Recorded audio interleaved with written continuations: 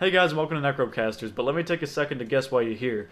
So you got your HTC Vive in, right? And you downloaded all the drivers, you downloaded all the software, you took a long time to do that, and your headset's connected, all your controllers are connected, your cameras are connected, but everything says unresponsive when you try playing it. The only thing that does work is the room setup, where you size up your room so you know how where the grid is and stuff. And all you're seeing is a blue grid, a planet and sky and floor. Well, I know how to fix that finally because I took a day and a half to try it. Now, I didn't know that the headset and the monitor had to be connected to the same graphics card, because I have two and I was trying to connect it to both and I thought that's how it worked, but it is not. You have to connect it to the exact same graphics card, the monitor and the headset. Now you may notice there's a problem with that, saying that most graphics cards only have one HDMI port, so you can't really connect two HDMI plugins.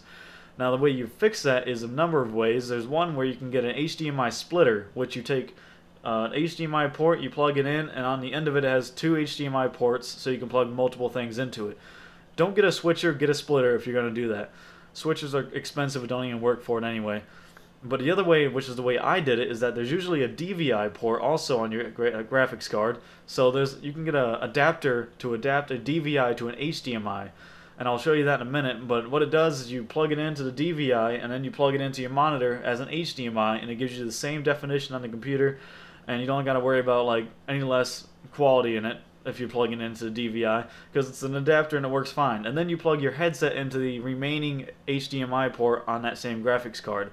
This works, and I will show you it right now.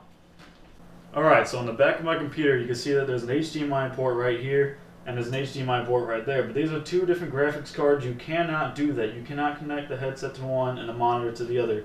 So what this is right here, this is the adapter. There's actually a DVI port. There should be one on your computer too, and this is the adapter that hooks up to the monitor. So just go buy one of these adapters. I think mine was around 30 bucks, and you know, it may seem expensive, but virtual reality is expensive to begin with. And then plug your headset up to the HDMI port, and I swear to you, your games will work. I've been testing it. And just don't try plugging into two graphics cards and then get mad, because that's what I did, and I've been working on it for a day and a half, and I finally figured it out. This is the solution to unresponsive games.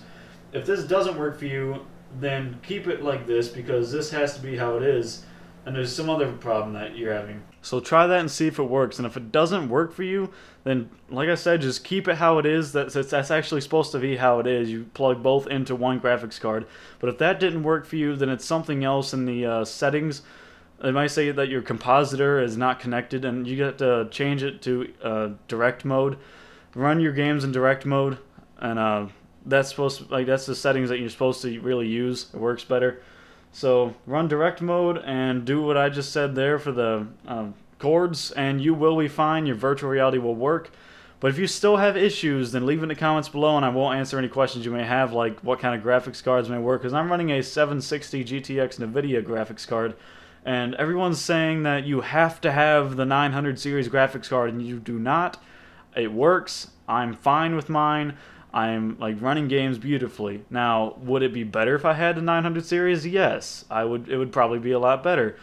Well, not a lot better. You'd have a little more definition to the games, but 760 is fine. So if you have any questions about graphics cards or anything else for that matter, what you need for the run virtual reality, then just ask me in the comments below and I'll be happy to answer anything. So thank you all so much for watching. If you like this video, make sure you leave a like at the bottom of this video. If you're not subscribed yet, make sure to subscribe, because that'd make you awesome.